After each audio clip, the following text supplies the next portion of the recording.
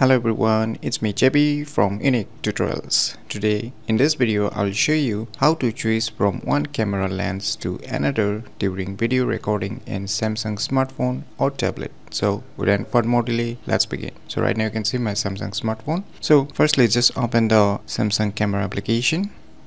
So you can see the camera application. Now just select the video option. Now in order to choose the camera lens, you can just click on this icon in order to choose from front to back camera. Right now if you have a multiple camera lens on your back camera, then how you can choose? So in order to do that, you can see here right now it's showing Ultra HD, that is the 4K 60 fps. So you need to change it to 4K 30 fps. Then now you can see here three lens options are showing up. In my case I have three different lenses on my back side of my smartphone. So if you have two lenses, then it will show you two options. So now you can just select the different options. Now once you start recording, you can see here the options are available. As you can see, you can just choose your wide angle telephoto as well as the ultra wide angle or the normal standard camera lens. So you can see, and now you can just click on this icon to change to the front camera. So you can see,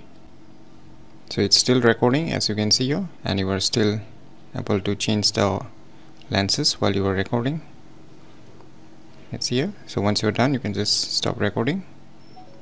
Now one thing to note, that this option to change from one camera lens to another during video recording only works in the 30 frame per second. If you choose the 60 frame per second, so you can see you will get only one lens option. You can just simply change from front and back camera, but you can choose from the ultra wide or telephoto or macro, whatever lens you have. So kindly note it, and if you choose the full HD 60 fps also, still it will have a limited option, and but if you choose the 30 frame per second, then you can get that multiple options. So by using this method, you can easily switch from one camera lens to another during video recording in Samsung smartphones or tablets very easily. So if you never known about these cool tricks, then you should definitely give it a try. So if you find this video tutorial useful, please click on the thumbs like button, and if you're new to our channel, click on the subscribe button. And lastly, thanks for watching.